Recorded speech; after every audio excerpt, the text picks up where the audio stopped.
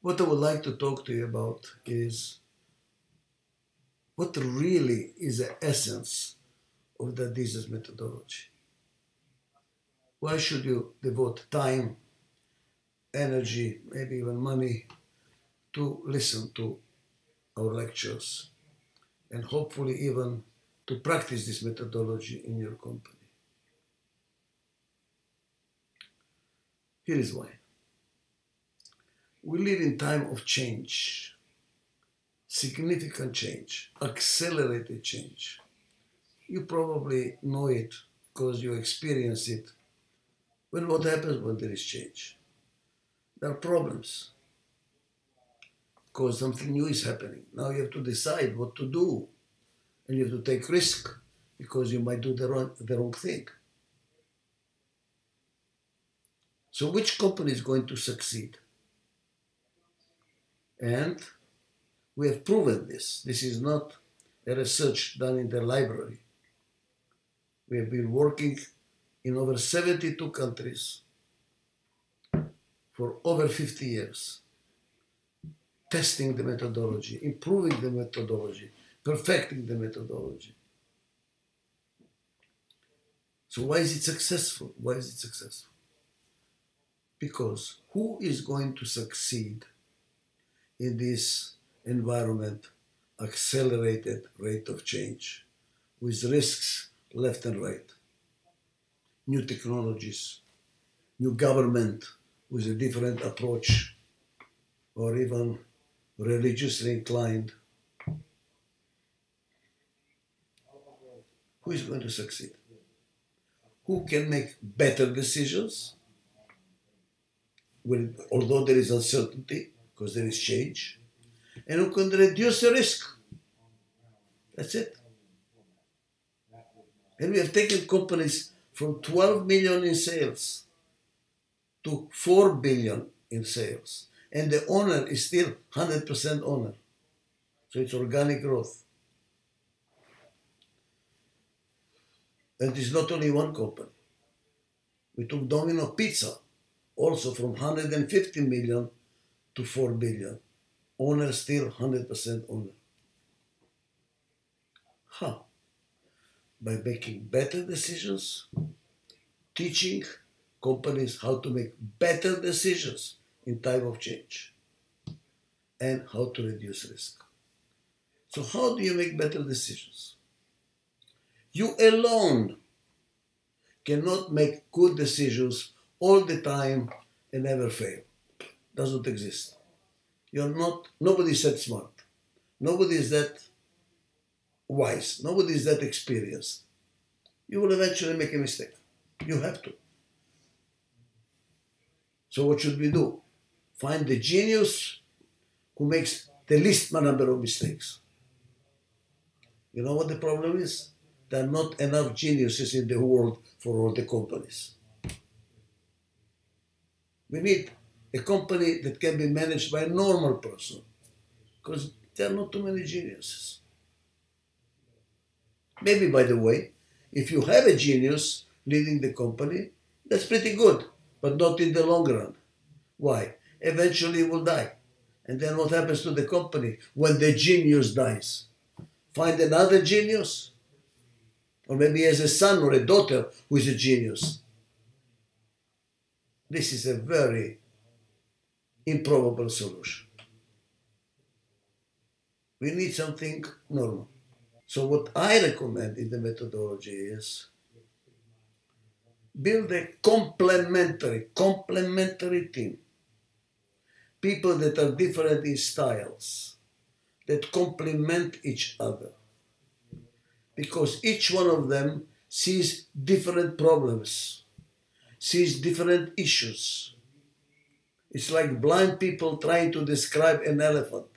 One sees a long nose, another one sees a big leg, another one sees an enormous stomach. They put the information together and they say, aha, it's an elephant. We need a complementary team. The entrepreneur has a vision. He sees the market, sees the competition, he sees opportunities. He does not see the problem of implementation. The administrator says, oh, wait a moment, wait a moment. There is a problem here, there is a problem there. They see different things. And the third person says, guys, let's focus on what do we need to do today. Stop talking about opportunities or problems. Let's go and do something. And the fourth person says, guys, let's listen to each other. Why are you fighting? Why don't you listen? He looks at the people to build harmony. They're different, but they need each other. Like you need your wife or your husband in order to raise the children. You cannot raise the children alone, easily. If we have a complementary team that works with each other with mutual respect, what does it mean? They're not upset that the other person thinks differently. Okay, you think differently. What can I learn from it? What are you trying to tell me? And by learning from each other, different judgments, different information, different outlook, different values, what happens? We make a better decision. If you can create a learning environment in your company and you have a complementary team, you will make better decisions than the other company is managed by a genius. But in order to work together, you have to learn how to work together. You have to learn how to listen to each other. That is the Adizes methodology, half of it. What is the other half?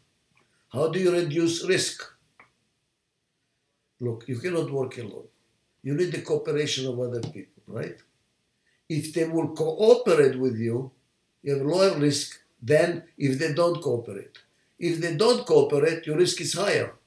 Why? Because you want to have a horse, and they, because they don't cooperate, they deliver a camel. Risk is much higher. If you can reduce risk by having cooperation, wow, your risk is much lower. So you have a complementary team and you have cooperation. If you have cooperation and collaboration, both collaboration for decision making, cooperation for implementation, you have a better decision, lower risk. But how do you get cooperation? Why would people cooperate? Because they share your interests. We have common interests. And if we have common interests, we are going to cooperate. Problem. There is no common interest ongoing. That's utopia. That's expecting too much. People have different interests, even in the family. The wife has one interest, the husband has another interest. The children have a totally different interest. And the parents-in-law have different interests. Wow. So what do we do? Life is give and take. Give and take. That's how you make a good marriage. Give and take. You know? Not everything is important. Important to you, we do it your way. When it's important to me, do it my way. We accommodate each other. Life is give and take. And somebody from the audience told me that's not what we say in Turkish. In Turkish we say not give and take. We say take and give. Wow. There's a big difference. It's not just a grammatical exchange. No, no, no. It's a difference in attitude. When you say life is give and take, there is trust. I give because I trust you will reciprocate when it's important to me. I'm not afraid. I'm not just going to give and you're going to disappear. You're going to reciprocate. We have a relationship, like in a good friendship. I take you to dinner, then you take me to dinner, you know. I come to your home, then you come to my home. But the moment you say life is not give and take, but take and give, oops, there is no trust. First I take, and then I will think whether I want to give. What makes cooperation possible is mutual trust. And if there is no trust, people don't cooperate. They look to how they can maneuver, how they can take advantage. Totally different environment. The purpose of Adizes methodology is to bring a climate, a culture, a relationship in a company that is based on mutual trust and respect. That's it. The moment you have mutual trust and respect, the company is managed better. You don't waste energy inside, in internal fighting. All the energy is against the competition, because internally we are working together. You know, the symbol is a Mediterranean symbol for Adizes methodology. The Khamsa. Look at the Khamsa. What do you see? Fingers together, although they are different. That is a blessing. Be different, but together. Don't try to be together by being the same. You know what this is? Religious fanatism, communism, fascism. We are going to be together by being the same. And what happens? We are paralyzed. That's why communism failed. That's why in the long run fascism fails. That's why religious fanaticism stops the growth of a country. The solution is different together. And what is a curse? Different, not together. In the Middle East, when you do this to a person's face, you're saying a curse. Be different and not together. Adizes is how to create togetherness. To recognize each other's differences and to still be together. And in this hand, which is the most important finger? Not this one. This one. Why? Because it makes every finger work together. This is the only finger that can work with any other finger. And our job is to make you a manager, a leader, a supervisor, any leader of any level, work like a thumb and not like a pointing finger, which is a cultural change. We will help you change your culture, because if you want to be successful and grow and grow and grow and be happy, not just grow, but happy about your growth, you need to learn how to be different and still work together. That is Adizes methodology. Does it work? It works depending on you, much less on us.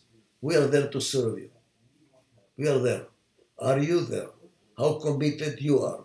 Because there is going to be resistance. People don't like to change from this finger to this finger. They still like to manage this way, the autocratic way. To become an integrator, to listen, to work with others, not to be upset when they disagree with you, but to try to learn. That's not easy. People are going to resist it. So you as a leader, are you committed? If you are not committed, it's not going to work. It's like taking medicine. I want to be healthy, but I'm not committed to take my medicine. Khalas, it's not going to work. If you are committed, you will learn a new methodology that will help not only your company, will help your marriage. And I have a book, How to Apply the Methodology to Marriage. And we work on a country level with prime ministers, how to bring this culture to a country. So, I wish you to learn this methodology. I pray that you apply the methodology, because you will benefit from it and my lifetime's work will be realized. Bye-bye. Thank you very much.